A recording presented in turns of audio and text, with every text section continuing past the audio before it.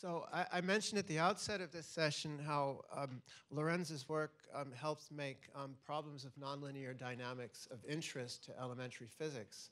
And I think here at MIT, this is perhaps no better exemplified than in the work of Jeff Gore, the next speaker, who will talk about problems of stability in ecological communities. And Jeff is an assistant, no, he's no longer an assistant professor. He must be an associate professor by now in the Department of Physics here at MIT. All right, well, thank you very much to the organizers for inviting me. It's really a pleasure to be here, although I have to say it's quite difficult to follow Lydia because she has all these amazing movies. Of course, they're somewhere in between amazing and terrifying, right? And she didn't actually show you, I think, some of her most terrifying videos. The first talk that I ever saw her give was at our biophysics retreat. I was organizing it, so I invited her to come and speak as a new biophysics faculty. And one of the videos was, these like high-power industrial toilets. So they, she has this this slow-mo movie of,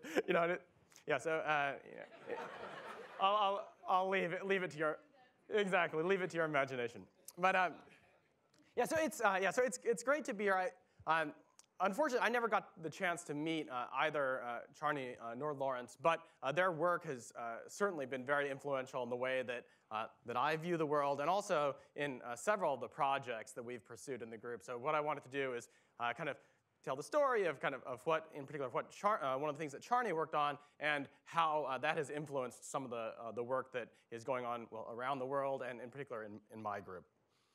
All right, so the story starts when Charney went on sabbatical in the early 70s. So he went to several different locations, but one of them was to Israel, where he was at the Weizmann Institute. And of course, in Israel, one of the things that they think about is desertification. And this presumably is how Charney started thinking about this question. And we heard earlier today a wonderful talk by Fatih, where he told us in some depth about Charney's ideas here. So I'll just remind you guys of what he found. So Charney was interested in this question of whether desertification could be somehow a self-reinforcing phenomenon.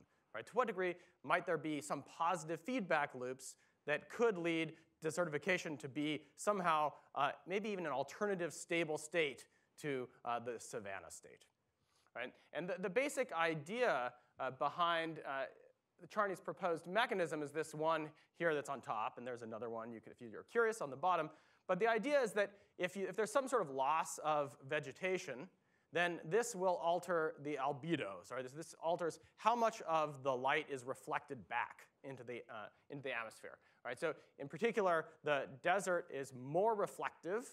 Right? And that's going to alter the flow of air. And in particular, it can then make it more dry in that region. So it can reduce precipitation. And of course, if you have less precipitation, then that will also come back and further decrease the amount of vegetation within that region. Right? So there's this possible positive feedback loop that Charney studied and published in a number of papers in the mid-'70s using a combination of simulations and other kind of work. And as you can see, that there are other possible positive feedback loops. Right? In particular, one thing that many other researchers have focused on is the role of erosion. Right? So if you have a loss of vegetation, then you'll have more erosion, and that can, again, feed back. Okay? Right? And indeed, if researchers have looked at the Sahel region within Africa and have seen that there is evidence that even though in maybe the amount of, in this case, the insolation, right, so how much sunlight's coming in, even though that could be some sort of slowly changing variable, then there's some evidence that within the Sahel there was a sudden transition from what you might say is a nice vegetated kind of habitat to perhaps the desert that we see within some of this region today. Right, so the idea is that when you have these positive feedback loops, there can, in principle, be alternative states between a desert state and vegetated state, and associated with that, a sudden transition between these states. Okay. Now, this idea of sudden transitions as a result of positive feedback is quite general, not just in the context of desertification, where Charney studied it, but indeed throughout many different natural systems. And one of the things that we've been thinking about is how these sorts of dynamics can take place at the level of populations and later in terms of ecosystems, like the desertification.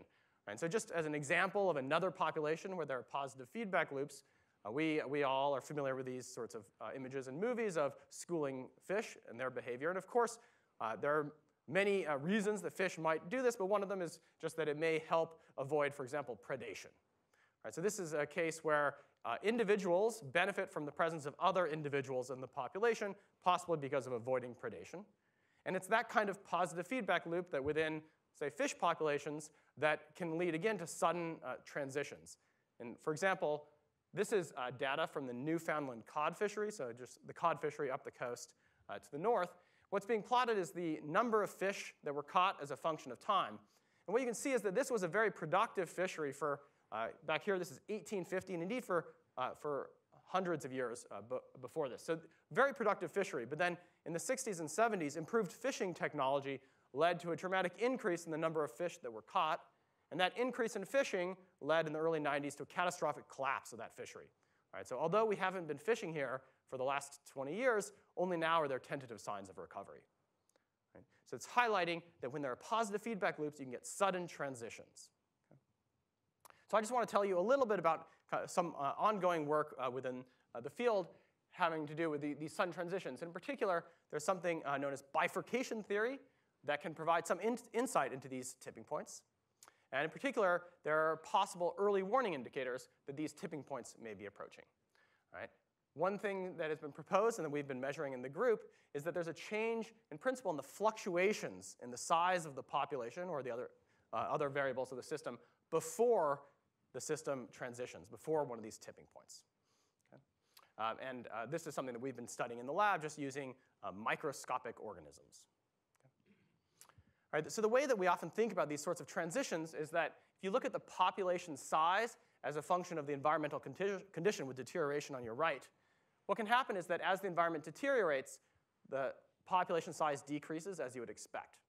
However, it may be that the population size doesn't smoothly go to zero, but instead what can happen is there can be a catastrophic collapse of that population. All right, so at some critical level of the environment, you can have a sudden collapse of the population. It could be local extinction or a transition to some other, for now we'll say undesirable state of the system. Right? So this could be, for example, the desertification transition that Charney was studying. Okay? Now, let's say that you see desertification. You might say, oh, well, let's just plant a few more trees and maybe we can get back to where we started. But things may not be so simple because it may be that you have to come all the way over here to this point on the left before you can get recovery. Right, so what's happening is that there's somehow memory in the system. Right? So once you get this desert transition, it can be very difficult to get back to the grassland. Okay? And what's happening is that at this intermediate environmental condition, the system can be bistable. Right? So there can be two stable states of that system. And in general, what you expect is there should be some unstable state, denoted by this dashed line, that's telling us, in this case, about, for example, the minimal size of the population required to come back up to that healthy state. So this is known as a fold bifurcation because these states somehow fold over on each other. And it's the basic mechanism that was explored by Charney, and also the basic mechanism that is thought to lead to sudden transitions in a wide variety of these complex systems. Okay, now, in many of these situations, what you would like to know is that you're approaching that tipping point before you cross it. Right? Because after it becomes a desert, again, it can be very difficult to get it back to where you wanted it to be. So what's interesting is that from general ideas in nonlinear dynamics, there are, in principle, universal behaviors of these complex systems as we approach these tipping points, or that point F2. All right, to get an idea of why this might be, what I'm just going to do is show what the effective potential looks like far from the tipping point in green or close to the tipping point in red. So what we're going to do is we're just going to rotate things. So now I'm going to plot the effective potential as a function of this population size. Right? But in the context of desertification, this would be, for example, how much plant cover there is in the region. Okay? Right, and so what this looks like is, far from the tipping point here, is like this. So this effective potential is telling us about how the system responds to a perturbation. What you can see is that if you get perturbed away from your equilibrium here, you quickly come back to your equilibrium state. However, as we get close to that tipping point, that effective potential looks very different. It's much broader. So this says that any perturbation away from equilibrium, like this, will take a long time to go away. Right? So this is why this phenomenon is called critical slowing down, because as we get close to the tipping point, the system is slower to recover from perturbations. In addition to that, just the natural noise in the system, you would expect to kind of build up, and you expect that the fluctuations in the system should actually be growing as we get closer to that tipping point. Right? Not only should they grow in size, but they should also get slower. All right, so the expectation, just to remind ourselves, okay, that as we get close to one of these tipping points, leading to collapse of the population or desertification, what you expect is there should be a change in the fluctuations of the system. They should get larger and slower. All right, so this is something that one of my permanent students and a visiting student set out for themselves to ask, all right, could we actually measure these things in an experimental system where we can really turn the knobs, measure things explicitly, and see what happens? All right, so what they decided to do is to use a microbial population, budding yeast, where, again, there are many different examples of these positive feedback loops, cases where the population engages in some collective behavior that benefits the entire population. In our case, what we're using is just these yeast that are collectively growing on the sugar sucrose. It's common table sugar. Right, so what happens is that these yeasts, they secrete out the enzyme that breaks down that sugar, just cuts a single bond, and that allows the entire population to grow on the resulting byproducts. Okay? And indeed, what we can measure is that the yeast will divide more rapidly at higher cell density. Okay? And that's what leads to this possibility of a sudden collapse, because of that positive feedback. All right, so just so you know what the experiments are kind of looking like, I want to be concrete. What we do is we start with some low density of cells in liquid. We let them divide over the course of a day. At the end of the day, we measure how many cells there are just by looking to see how cloudy the liquid is. Okay? Then we perform a daily dilution where we just transfer over a small fraction of the cells into fresh liquid with fresh sugar and everything else. All right, and then what we're going to do is just measure the size of the population, or the density, over time, and look to see how it responds, and ultimately measure the fluctuations in that density. So the first thing we did is we just asked, well, is it really the case that these yeast, when diluting by this 1400 each day, is it bistable? Does the fate of the population depend upon the starting density of the cells? And experimentally in the lab, this is something that's easy to do. We start with many different densities of cells, and then we just propagate all of these populations in the same environment. And indeed, what you can see is that if we start with a high density of cells, those populations, they all survive. They reach some stable state. If we start at low density, however, those populations, they go extinct. It's another stable state. So this could be like grassland, and this is like a desert. And in between, there's some unstable state that's a minimal viable density for survival. Okay? So what we can then do is we can ask, well, we can just plot the density that's stable, the minimal density for survival. Again, 0 was a stable state here, extinction. And that was at a particular dilution factor. That's just diluting by some amount. All right, what we can then ask is, well, is there a fold bifurcation in the system? To address that, what we can do is we can repeat the previous experiment, but we can just vary how much we're diluting by. This is something like environmental harshness or mortality. All right, so if we do that experiment, what we get is what I think is really a beautiful fold bifurcation in this very simple yeast population that is embodying the same basic dynamics that are thought to occur within the region of the Sahel. All right, so here we have a stable state up top where the density shrinks as the environment deteriorates. This is the minimal viable density for survival, and that's growing, as you would expect. And over here is the tipping point that leads to collapse of that population. Okay? Now, the reason that we wanted to start this experiment, though, is we wanted to ask, well, is there any way that we could anticipate that we're approaching that tipping point just by looking at the fluctuations, right? So this would be analogous to some sort of early warning indicator in the context of a population that we care about, or maybe the desert. Right? So first, what we did is we measured the size of the fluctuations. Right? So this is the coefficient of variation, so the standard deviation divided by the mean. What you can see is that in a benign condition here, the fluctuations are only a couple percent. However, as we get close to that tipping point, there's quite a dramatic increase in kind of the size of the fluctuations. Right? So this is telling us that we could use this as an early warning indicator that we're approaching that tipping point, and we could sound the alarm before we cross it. In addition to the size of the fluctuations, we can look at also the time scale of the fluctuations. They were supposed to get slower And indeed, that's also possible to see. We can quantify that by the autocorrelation time. Right? How long does a typical fluctuation take to go away? Right? And what you can see is that in a benign condition, the typical time scale of the fluctuations are just a couple days. But as we get close to the bifurcation, the fluctuations become much slower. So I just want to summarize what we've been seeing or exploring. All right, so just like within the context of the feedback networks within the Sahel, if we have positive feedback within a population, then there can be a catastrophic collapse, transition to another alternative stable state. What we found is that these theoretically proposed early warning indicators, they can in principle be measured in simple experimental systems, and we and others have been exploring this in various natural populations, like natural plant populations that are closer to what Charney explored as well. And more generally, I think my group is just excited by this idea that these experimentally tractable laboratory microcosms are a powerful window into the emergent dynamics that can take place as a result of feedback loops. And with that, I'll thank the group, who are the ones that actually do the work, and I'm happy to take any questions.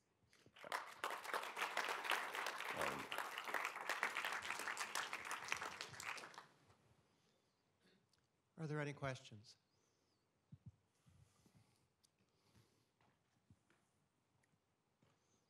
Does your microorganism system work with human population? Yes, all right. What's 10 billion or 20 billion the Earth will Yes, all right. So you're wondering whether there's a tipping point in human populations, right? Yeah. So this is the kind of thing that's you can argue about over beers, but then when you're being recorded, you always want to watch what you say. All right. So there, of course, people are thinking about this question.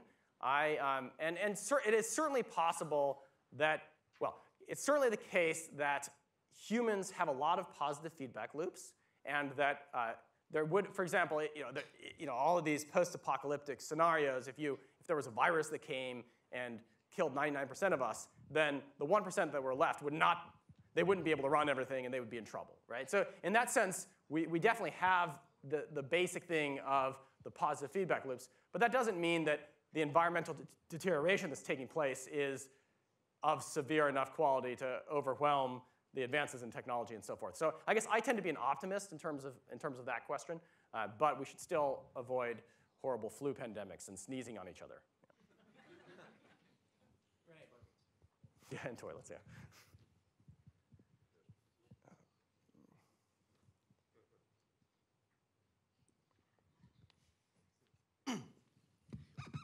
So the fold bifurcations are just one form of bifurcation, and in spatially distributed systems, or even in just temporal systems, you can have hop bifurcations to different modes of spatial or temporal variability, like we've seen in other talks here. Sure.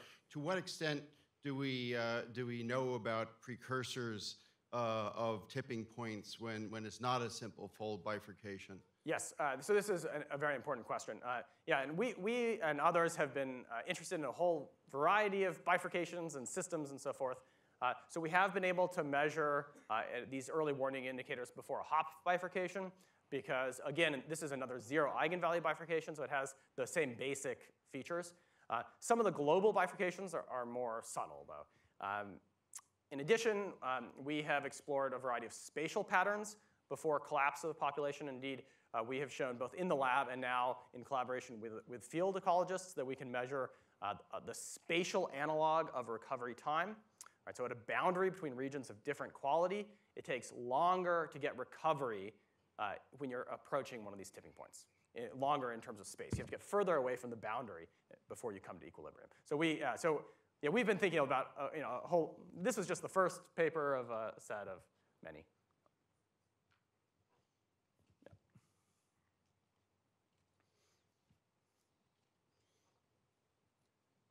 One of your early slides, you showed the cod population in Canada. Yeah. What should we have done for them? All right, so I'm not an expert on fisheries, I should say that now. But there's this idea of a maximal sustainable yield of a fishery or other natural resource, right? So if you want to maximize the number of fish that you can catch kind of out into infinity, then you don't want to push it so hard that you cause it to collapse, right? So of course, in the context of fisheries, every few years, the fishery boards, they decide how many fishing permits to give, right? And I think that to the first order answer is just that we have to make sure that we don't push a fishery, we don't harvest from the fishery too much. But then we have to be careful about improvements in technology, and so forth. Yeah. Thank you. Yep.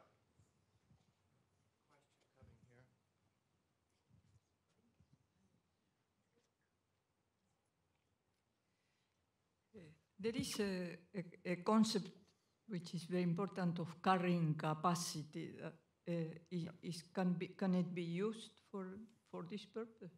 Yeah, so the question is about the carrying capacity. Yeah. And indeed, in the context of the fold bifurcation, the carrying capacity as a function of the environment is in some ways just that equilibrium population size. Right? So given some amount of hunting or fishing or whatnot, there's some equilibrium size of the population, and you would normally maybe even just call that the carrying capacity given that environment. But then if there's a fold bifurcation, the idea is that the population looks like it might be healthy, but then all of a sudden collapses. That's right. So in that sense, the carrying capacity is dynamic. Although beyond that fold bifurcation, there's no non-zero carrying capacity. So it could just be that extinction is the only stable state beyond that bifurcation. Is that? Okay. Okay, let's thank Jeff again.